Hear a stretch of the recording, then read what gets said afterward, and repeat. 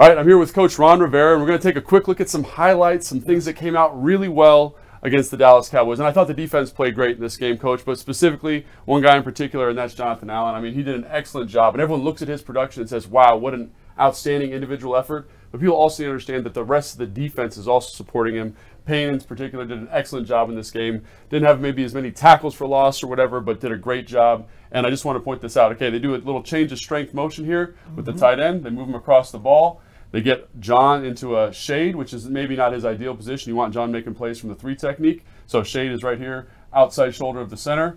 And I just love how John is off the ball here, using his hands very well. But, you know, gap releases here, Coach. Yeah. And I don't know if you want that to happen, but gap releases, and I think Payne does an excellent job here of getting penetration vertically into the defense, which forces the back to cut back into an unblocked Allen here. Yes, well, the big thing about anytime you play backside, backdoor, you've got to be able to make the play. But as you said, the key to this, though, is the fact that Daron gets vertical and splits the double team, holds the point of attack for the most part, forces the cutback, and then he almost makes the play coming back inside. So, again, this is great teamwork, guys working in tandem, working well together. Yeah, and I love how hard everyone's playing, too. Yes. You know, it could be easy, you know, things aren't going great, Coach. They're all playing really, really hard football, and love to see that. This, Coach, this is maybe my favorite play, defensive play from the game, just because I love the way this is disguised here, Coach. It's great. Yeah, and the disguise is a big part of it. First and foremost, one of the things that happens that we really like to talk about is that we're in a mug front, okay? We get everybody up. One of the things that we have shown early in this season has been the ability, okay, to run a zero blitz or to run man pressure. And zero blitz is everybody's coming, right? Correct. Man across the back end. Yep. Correct. And then you're involving the post safety. He's no longer involved in the post. But what we've done is we've given that look to everybody right now. And then with the motion, everybody thinks, again, we are playing man. And I love because Benjamin St. Juste puts a little seasoning on it, Coach, disguises it a little bit. Because I tell you, if I was playing tight end here, I'd be like, oh, this is man coverage. We got some type of pressure coming. And it's just those little details that kind of elevate this play. Yes. And again, you said, and watch the linebackers drop out. Everyone's dropping to their spots. Yep. Great job. You end up in like a nice cover 2 structure here with the safeties on the back end. They've got half. Oh, this is the Tampa player, excuse me, but he's got half down here. It's a great job in terms of disguising the coverage, getting guys into good spots, and then you force the quarterback to hold the football. Exactly. And what it also did for us was it created some one-on-one opportunities. Oh, yes. Again, Jonathan Allen gets a one-on-one. Montez Sweat gets a one-on-one. Yeah, okay? let's talk about that from the back end, yeah. Daron Payne gets a one-on-one, okay? Casey Toohill gets a one-on-one. Excuse me, Daron is actually the only guy that gets a double. Gets a double. Okay, because the center comes over to help. But because Daron got some penetration and stepped into it, it doesn't allow Cooper Rush the opportunity to step freely into the pocket. Right, he can't step up here because Daron is pressing in, right? Which is what you want from a good rush, right? It lets these rushers around the edge get around the outside and get their sacks, right? Yep. And again, the guy that really ends up making the play is Jonathan, again, because he's singled up. Yep. Okay, he gets to the edge of the guard very quickly and just beats him. And I love the hand play there, Coach. Yes. Like that's something he's a power player for a couple years, but that dexterity with the hands has really changed this game. That's one of the things that Jeff Scanini, our defensive line coach, has really done a nice job working with our guys. You know, between he and Ryan, I think they've done a nice job in terms of developing a lot of options for our rushers. Yeah, and I think that, again, good pass rushers have a lot of options. Great point there, Coach. And then this is play 61 out of 63. I think it's very possible that everyone can kind of be mailed in the bag here. Dallas is in a 4-minute offense. And I just want to point out how hard these guys are playing. Everyone's playing hard, but they end up making the play. And what does that mean to you, Coach, having guys competing this late in the game? Well, I mean, as long as they feel there's an opportunity to win, they're going to go out and they're going to play football the way they're supposed to. You know, and that's one of the things you like. And it's interesting because as you look at this play, this is a play that, you know, this is a power play. They're trying to come downhill. But you look at and you pointed it out. You watch Jonathan make this play. You watch Daron make this play. And then you watch a young man who we plucked, John Ridgway, hold the point while he's trying to be doubled and scooped.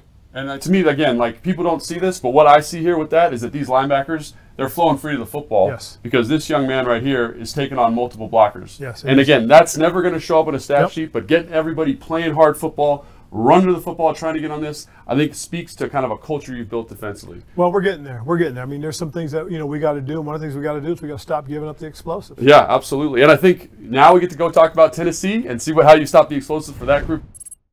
Coach, really excited to take a look at some Tennessee film here. This first clip is of a play-action pass. And I think this team does an excellent job with the play-action pass game. And I just wanted to talk about how this puts you guys in conflict and why it can be so challenging to deal with. Well, the biggest thing, first and foremost, is you can't allow them to run the ball successfully early. Yeah. Because if they do, then play-action becomes even more deadly. And that's the thing you've got to be really aware of. And, again, just look real quick at the route combination. More so than anything, this is a two-man route with a check out. Okay, so the back's going to check his way out as the safety valve.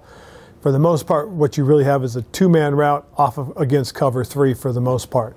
And what's going to happen on this is once the wide receiver drops his head like he's going vertical, that corner is going to start to take off. And as soon as he does, top you're talking about, right? Yep. As soon as he does, he just shuts it down and breaks it to the out. Ball's delivered on time, big catch, first down. Yeah, and I think the other thing about this is the protection. And that, to me, is maybe more impactful, right? Yep. Because it lets the quarterback get hitches in his drop, Right. right? It lets the offensive line kind of have a nice, easy pass protection down and lets the quarterback see those concepts open up. Right, and one of the things that they do as far as this is concerned is they're running this off of their belly weak action, okay? So weak side run, everybody's going to step to the weak side. And the things these guys do is they don't do what people just call elephants on parade. They're keeping their shoulders square. Yeah, so elephants on parade, everyone turns to the right and just runs to the sideline. Here, Correct. It's like a downhill. You feel this action. Right, and they keep those shoulders square. And because they keep those shoulders square, this looks just like the belly action, okay? Like they're running open side zone. Yeah.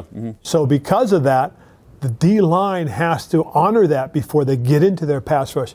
You've got to make a quick decision as a defensive lineman as to whether I'm getting into pass rush mode or I'm going to defend the run, and then before they know it, it's pass. Yeah, I think that's the thing. You see all those guys, they're in the run, and then all of a sudden you see their heads get all up tall looking for the ball. They have no idea, and it keeps the rush very quiet and tepid, which is one of the advantages, because that's not a great pass-protecting offensive line. No, it's not, but again, the run action is what sells it, and this is exactly what they did.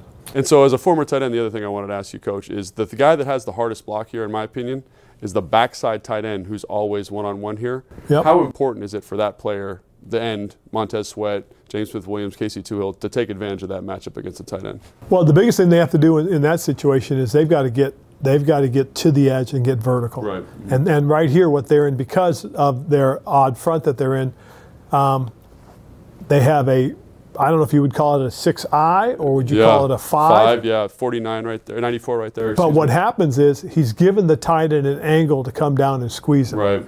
And for the most part, I don't think we'll have a defensive end in that position. And it's also important to put your guys in good positions to be successful, right, against this type of look here. Exactly. And because that happens, what happens, they get pinned and there's no edge rush. Yep, absolutely.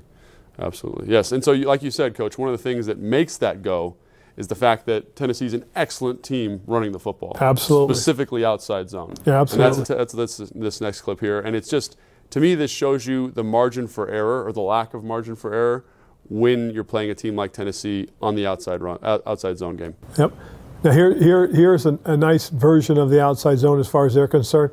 They're in 12 personnel, 2 tight end set, and they're running to the strong side.